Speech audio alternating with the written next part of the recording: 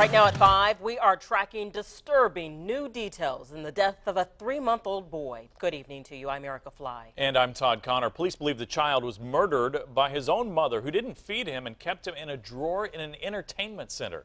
RTV6 reporter Derek Thomas was in court this morning and has those details for us. Derek.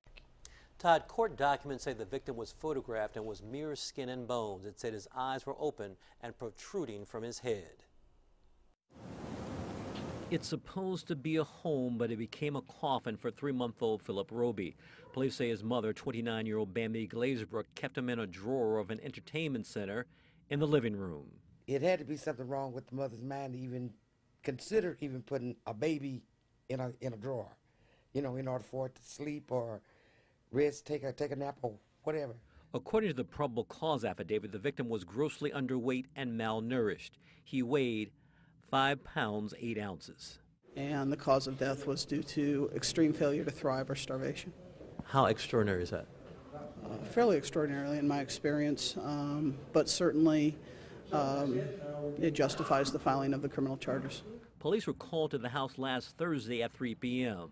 An hour later, the doctor who examined the victim said the body temperature of the child was 80.5 degrees, meaning he was dead hours before help was sought. It's horrible. It's cruel. I couldn't imagine. Oh my God, that my kids. I would honestly have to kill somebody for doing something like that to my kids.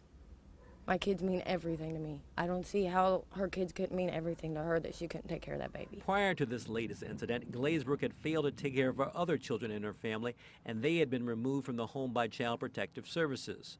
According to the probable cause affidavit, a 2-year-old who exhibited signs of malnourishment was in the home during this latest incident. Now, Glazebrook is held without bond in the Marion County Jail. She will have her initial court appearance tomorrow. Derek Thomas, RTV6.